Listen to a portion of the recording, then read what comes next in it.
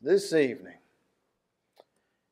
if anyone thinks that water in this world is not important, I don't know what else I got for you.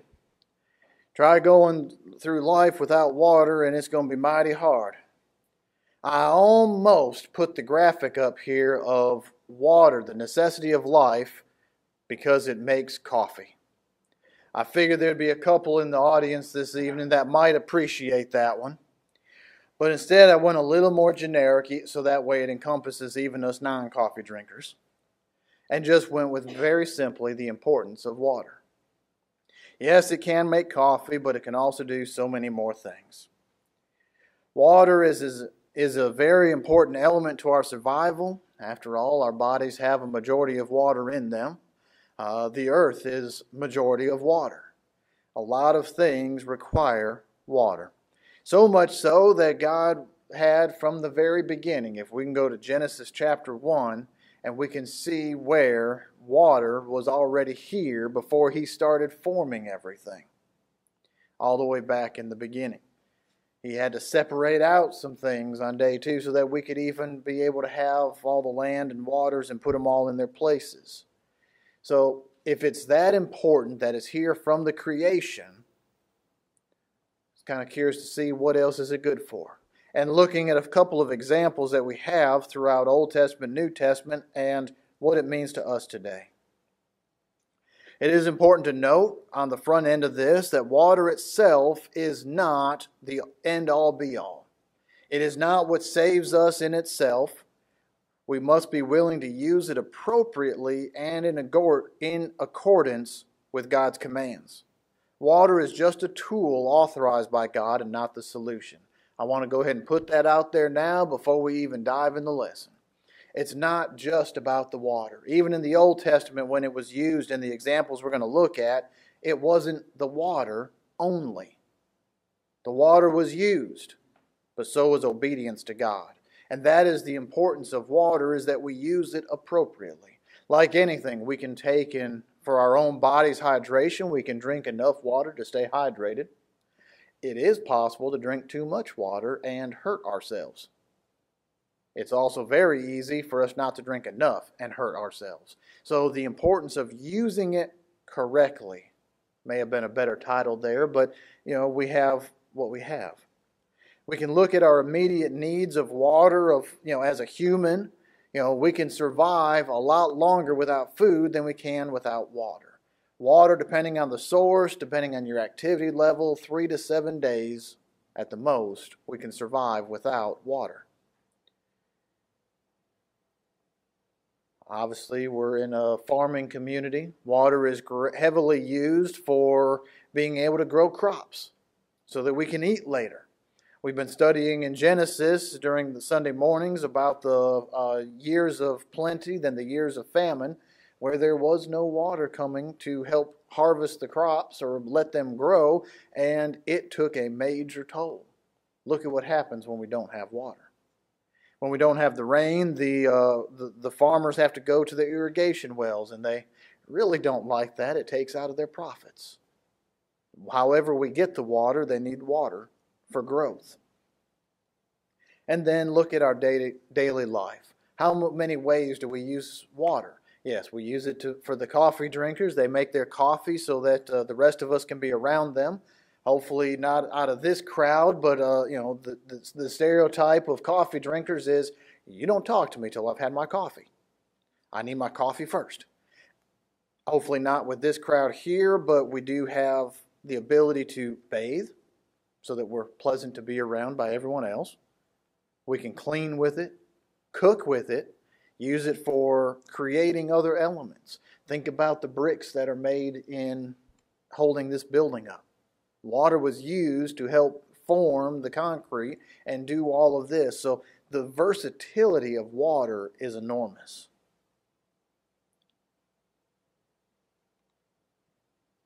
And we start in the Old Testament again. Like I did this morning, we'll start in the Old Testament and then we'll move into the New. But a couple of uses of water was that one of the first times I really see it, and the biggest examples I think of was when there was a worldwide destruction by water but yet it was also used to save 8 souls. We can look at Genesis chapter 7 and verse 17 beginning.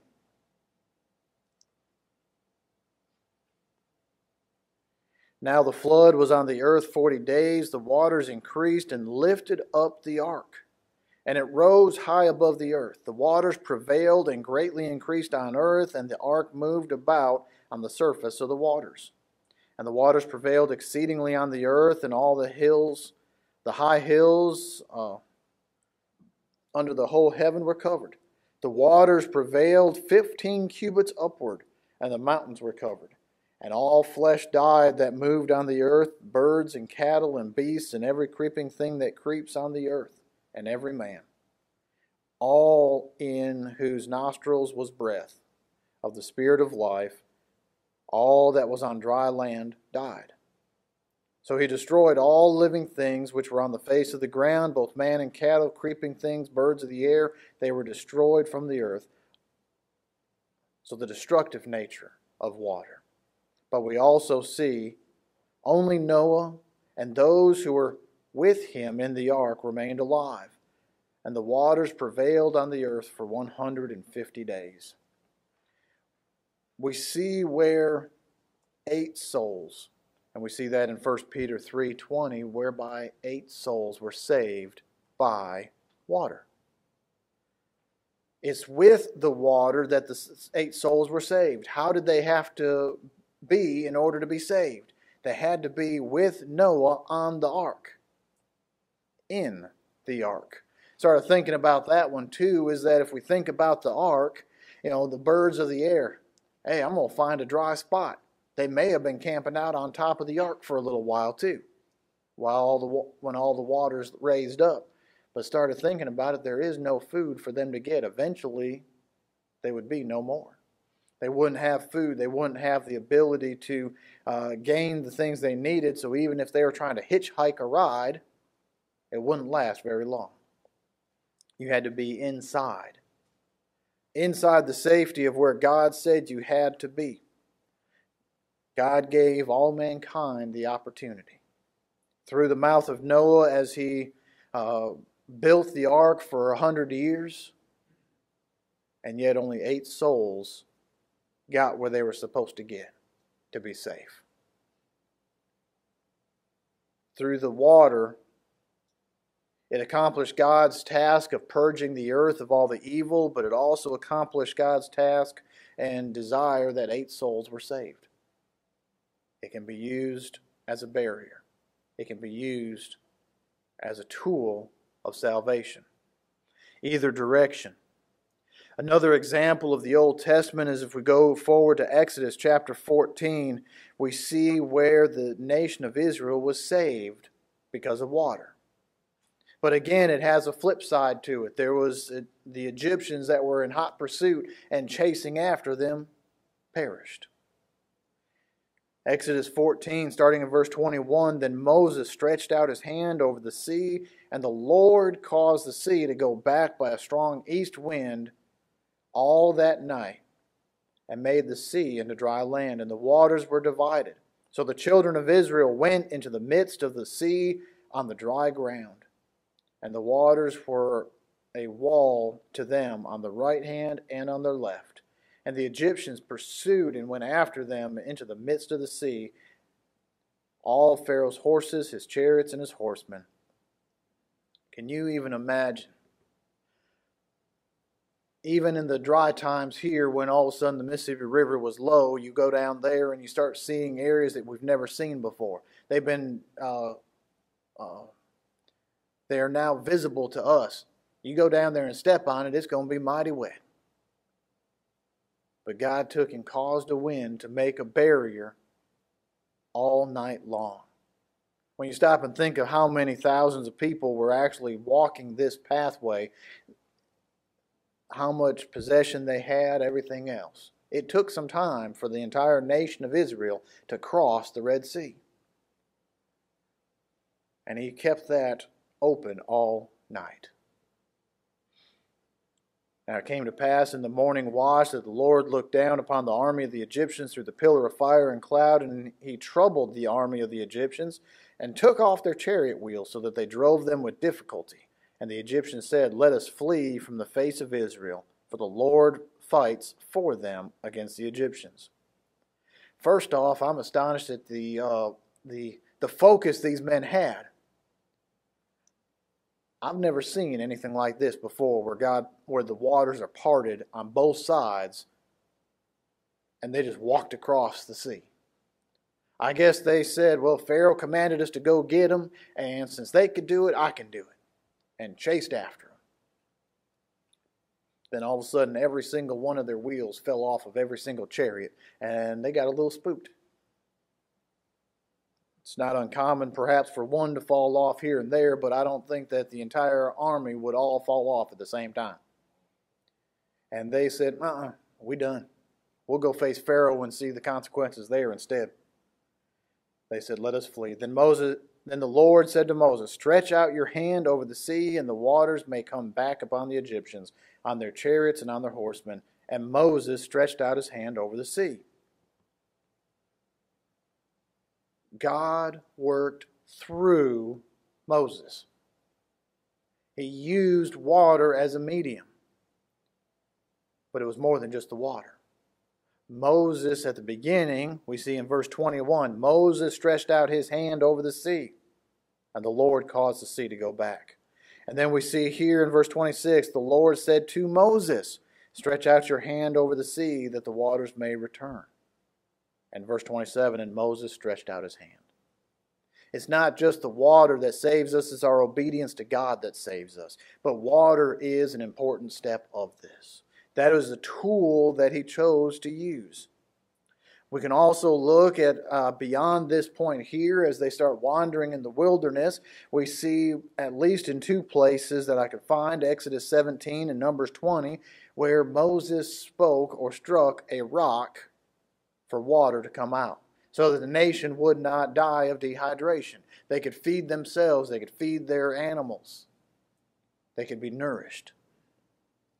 Water again was used to save the people. But Moses had to do something for that to occur. As we move forward to the New Testament, we see something very pivotal in the way water is used. We now see the way we are commanded. We see the Old Testament for our learning. We see the New Testament for our following. So much so that Christ himself, that Jesus, God's only Son, said, permit it to be so. When he went to be baptized, something that was kind of new around. Apparently they took to it because John was out baptizing with water, preaching that the kingdom of God is coming. And Jesus went to him. He already had knowledge of God. He was already starting to do a few things and had the understanding, much like we do today. As we learn about God, we learn about what he wants, we start to be more involved. We start to ask questions. We start to do a little more. But before we can work for God, we have to be his. Before we are a child of God, we have to go through the steps to become a child of his. Now, Jesus is a different situation here. He is God's Son. But he said, let me show you how it's done. Not exactly in those words, but if we look here in Matthew chapter 3, verse 13 through 17, he says, Then Jesus came from Galilee to John at the Jordan to be baptized by him.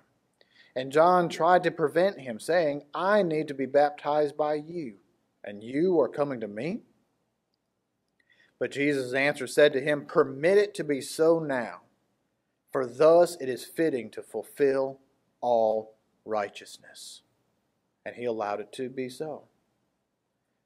When he was baptized, Jesus came immediately from the water. Permit it now to fulfill all righteousness.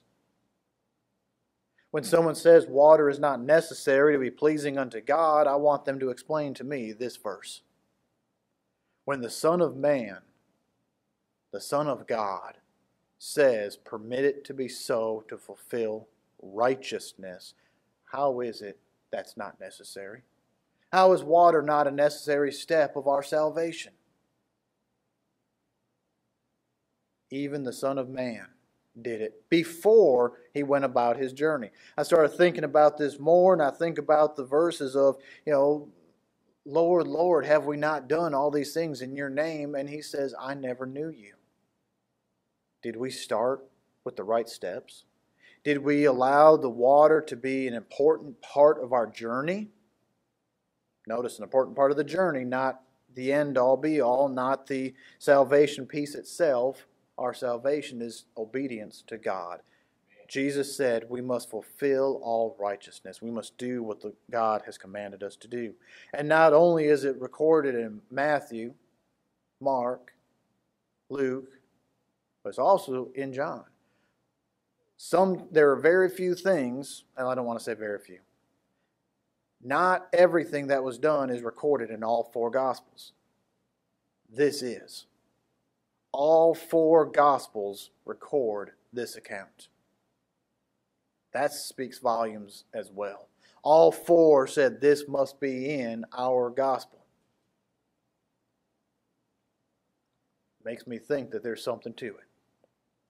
More than anything else that they say, because anything that is written is by the inspired Word of God, but yet all four were inspired to write this. It might be important.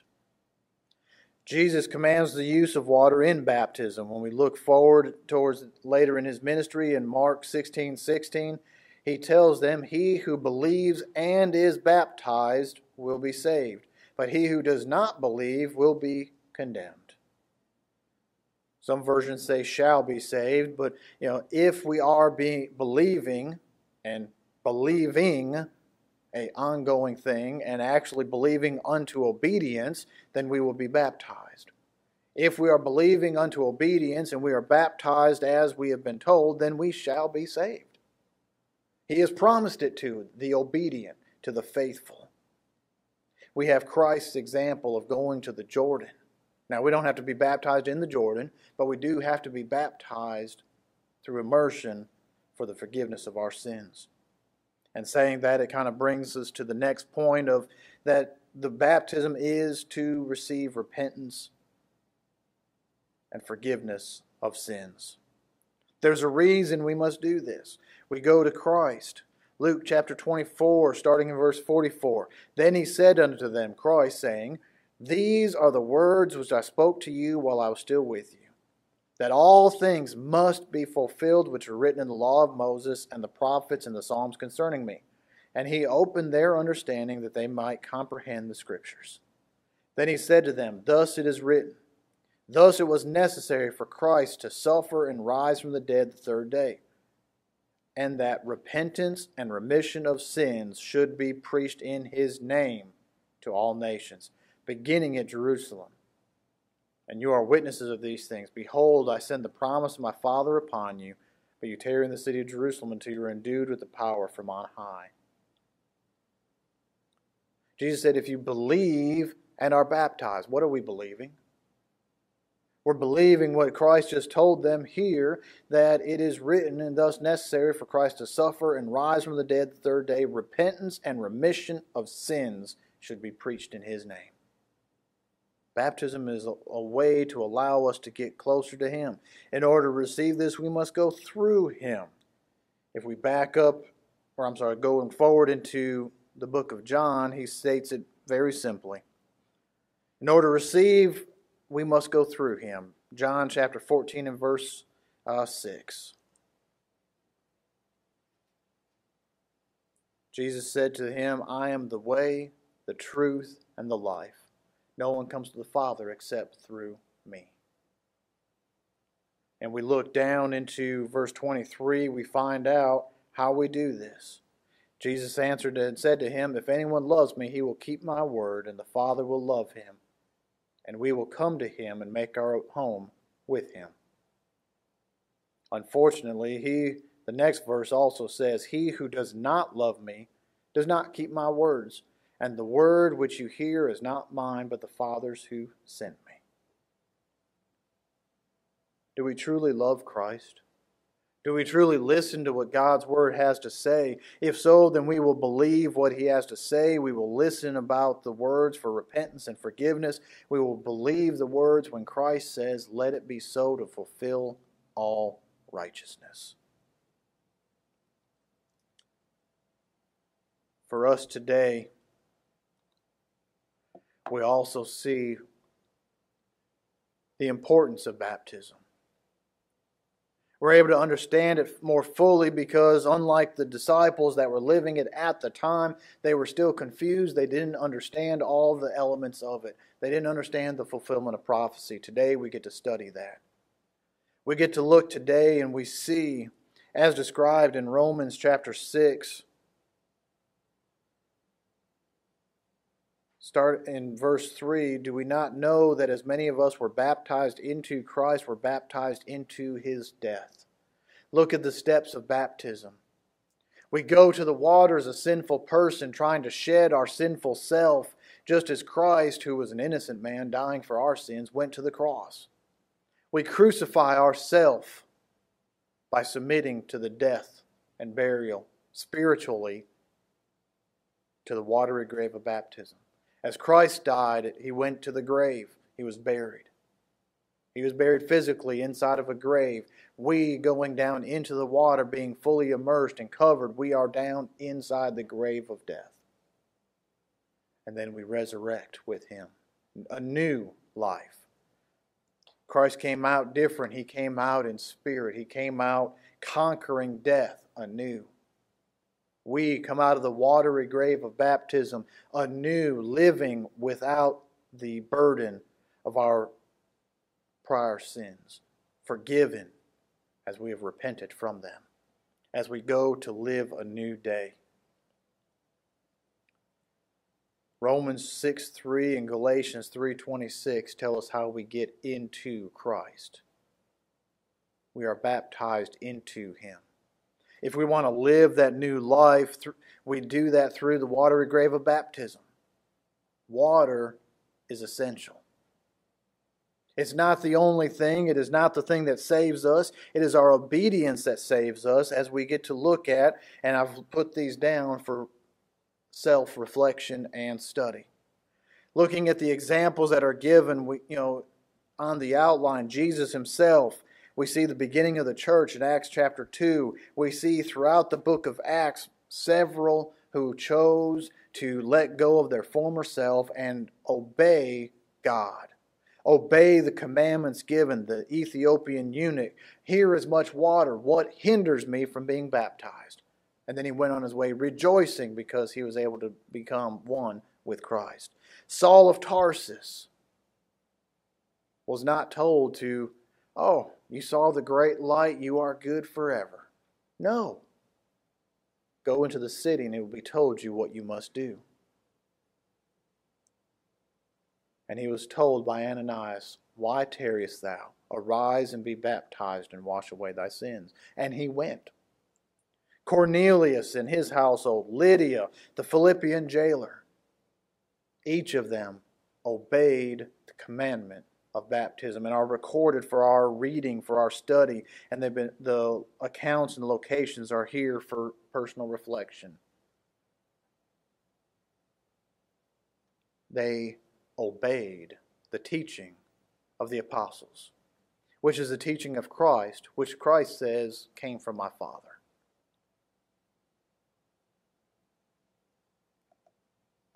When we stop and think about it, we see the mirror of our physical baptism to the death of Christ through baptism. Continue reading through chapter 6 of Romans, and it gives that full illustration there. I just read that single verse for tonight.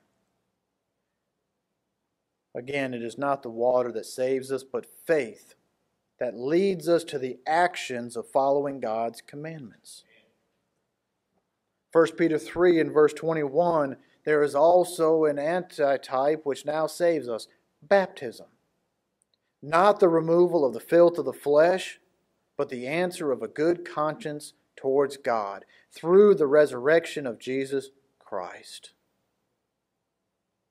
Not the removal of the filth of the flesh, but an answer of a good conscience towards God. Sounds very similar to what Jesus said to John. Let it be to fulfill all righteousness.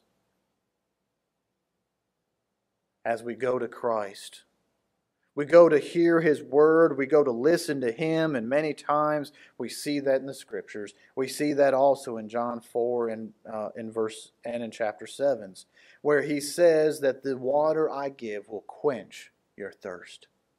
Not physical water that we can find in a cup or grab out of a water bottle, but the word of life, being described as an ever flow of water. Do we go to Him to let our spirits be quenched? There is sometimes that feeling within us of like, I need something, I am missing something, I am desiring something. Is that desire for God? If we have been baptized into Him, if we have recognized the importance of water and gone to Him, do we seek Him? Do we seek to know Him better? Do we seek to know our spouses better, our children better, our friends better? Why don't we seek God the same way? Or even more than we do our own friends, neighbors, relatives? Do we seek Him? Do we look for that water that will quench our spirit? So that we don't have to be like the rich man asking for a drip of water on his tongue to attempt to help a little bit. Even he recognized the value of water, but it was too late. When someone says that we don't have to be baptized to be saved, I have to question and ask, what did Jesus do? And why did He do it? Maybe one day I'll get an answer to that, but I hadn't got one yet. Do we see the importance of water? During the summertime, we always say stay hydrated.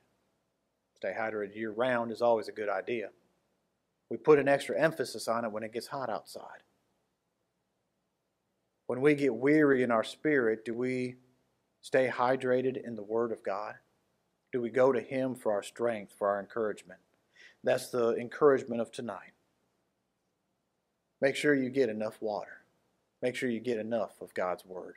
Study it each day. Let's work on building up our knowledge of it through Bible study, through gathering together, through encouraging one another. If anyone has need of the invitation for whatever reason, we offer it now while together we stand and sing.